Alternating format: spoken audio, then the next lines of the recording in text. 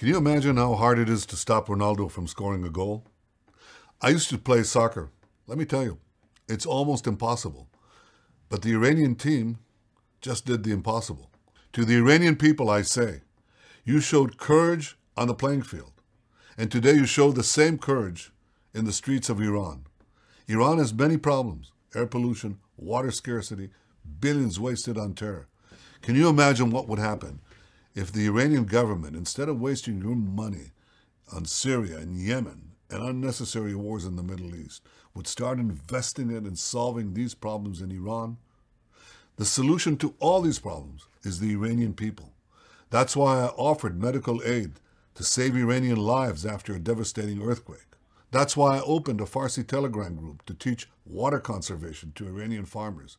And that's why I'll never stop advocating for peace with the Iranian people.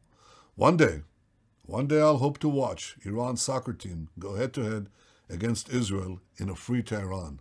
On that day, we'll all be winners.